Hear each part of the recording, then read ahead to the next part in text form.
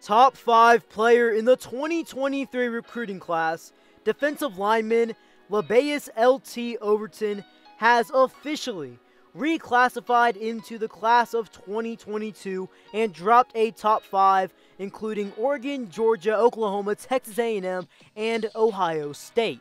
In the coming months, he is going to be visiting all those schools on official visits, and he will be making a decision where he will continue playing ball at. In today's video, I am going to be talking about Lebbeus LT Overton, his recruitment, this moving from the class of 23 to 2022, and talking about all the schools in his top 5 and why he might go to them.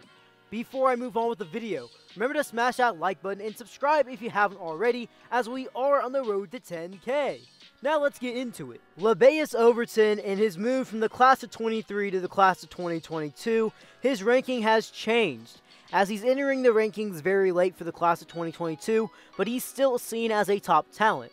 According to 24/7 Sports Composite Rankings, he is still a 5-star recruit, the number 18 player in the nation, and the number 5 defensive lineman, and he sits in at about 6'5" and 265 pounds. Lebbeus Overton, in his whole recruitment process, has been seen as a top player in the nation, and a highly regarded one at that. It doesn't matter what class he's in or not, he is still seen as a top player in the nation, and that's clear with how he was a top 5 player in 2023, and he's still a top 20 player in the class of 2022. He currently holds 27 offers, and a lot of his offers are from some of the top schools. I mean, his top 5 is some of the top schools in the nation right now, in Georgia, Ohio State, Oklahoma, Oregon, and Texas A&M.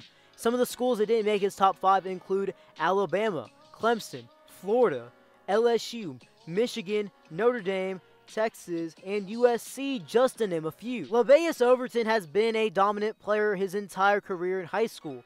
The guy was even playing some high school football in the 8th grade. Yes, the 8th grade. And his career stats from his high school football career include 286 total tackles, 199 of them being solo, 114.5 tackles for loss, and 54 sacks in his career. His most dominant season by a statistical standpoint in his high school football career, you might be thinking, is it going to be his junior year, this past 2021 season?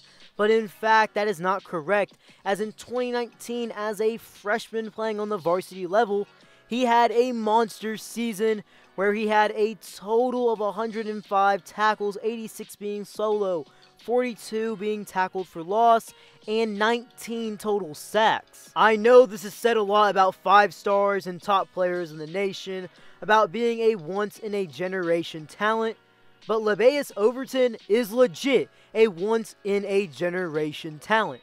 The guy is a straight animal. The guy is a beast on the field, and he does not have many flaws in his game. Now that I've touched a little bit on Lebbeus Overton's ranking in his class and his high school football career, let's talk about his top 5. The first team I am going to be talking about in his top 5 is the team that is seen as the current favorite. The crystal balls are in their favor, and they're having a great recruiting time right now as they hold the number 1 class in the class of 2022, and that 2022 recruiting class is the number 1 class of all time. That school is Texas A&M. Now, Texas A&M has a lot of momentum on the recruiting trail right now, as it seems like they're landing every top player, they're getting every 5-star, and this 2022 recruiting class for them is something nobody has ever seen before, and to be straight up, it's just insane. And if they got a player like Lebbeus Overton to top it off, this class could be a class that we could see be the one that might get Texas A&M to the playoffs and possibly even a national championship game. He does have some connections to Texas A&M, as his dad, Milton Overton, was an associate athletic director at Texas A&M before leaving to be the athletic director at Kennesaw State. He will be making an official visit soon with his brother at Texas A&M, and we could possibly be seeing him as an Aggie. On to the next school, we have Oklahoma. Now, this one is kind of interesting, as his dad actually played at Oklahoma, and he played with a coach currently at Oklahoma by the name of Cale Gundy, who has been there forever. And early on in Overton's recruiting process, it seemed like Oklahoma was in the lead, but it was way too early to say that he was for sure going to be going to Oklahoma. Now with this new defensive staff and just the new coaching staff in general at OU, it seems like this is going to be a lot higher of a chance with Brent Venables of him going to Oklahoma than it would be with Lincoln Riley. Why is this? Overton has been wanting to actually get a Clemson offer because he likes Venables and he likes Todd Bates. And where are they now? Oklahoma. He has an Oklahoma offer, and of course he has Oklahoma ties with his family because of his dad. And they visited Oklahoma a number of times on their own for unofficial visits, and he will be taking an official visit soon at Oklahoma as well, and this one could be very big for the Sooners. Not saying they're going to pull it off as they have a lot of tough competition, but it seems like if you've been keeping up with the recruiting trail in Oklahoma with Brent Venables and his staff, their recruiting visits have been straight up home runs. They've been landing some serious talents because of their recruiting visits. With the Georgia Bulldogs, Georgia is in a great spot with Lebbeus Overton. I wouldn't say they lead, but they're not extremely behind Texas A&M, and they could end up very well landing him and having a great case in the Lebbeus Overton sweepstakes.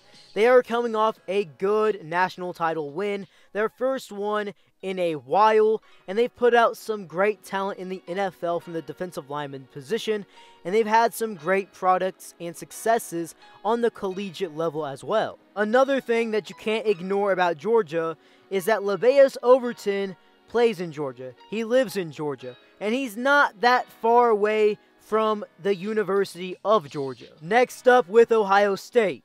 Ohio State is in a good position with Lebbeus, but they're not necessarily, I would say, in the top 3 of his top 5 as of right now. Of course, he's going to make another visit at Ohio State, this time as an official, but Ohio State does have an uphill battle as they're not really as high up as some of the other teams on this list of the top 5. But they do have some say with some of the production and talent they have produced in recent years from the defensive line position. On to the last team in his top 5 that we haven't talked about yet. We have Oregon. Now, Oregon, I would say they do have an uphill battle with Lebbeus Overton, and they're seen as a surprise team in his top 5. But if you think about it, it shouldn't be that shocking, as Dan Lanning, the new head coach for Oregon, was involved in Lebbeus Overton's recruitment. Just because Oregon isn't seen as a top of the top team in the top 5 for Overton right now, it doesn't mean they do not have a say in this. Just like I said earlier, he's visiting all 5 of these schools on official visits, and of course, Oregon's going to have a say when he's going to be visiting them. Just like it is in many people's recruitments, it's not over until it's over, and this one is going to be far from over until he finally makes a decision. Of course, Texas A&M has the momentum right now, but that doesn't mean a team can't swoop in and take the momentum away just because of one visit. Another interesting turn in the recruitment of Lebbeus Overton is with his older brother, Micaiah, from Liberty, who has officially entered the transfer portal and has every intention to team with his little brother. It is reported that he's going to be joining Lebbeus on his official visits to Oregon, Texas A&M, and Oklahoma. Well guys, if you made it this far in the video, drop something down in the comment section below. Where do you think Lebbeus Overton will go? And before you head out, remember to smash that like button, turn on those post notifications, and subscribe if you haven't already. B. Kelly out.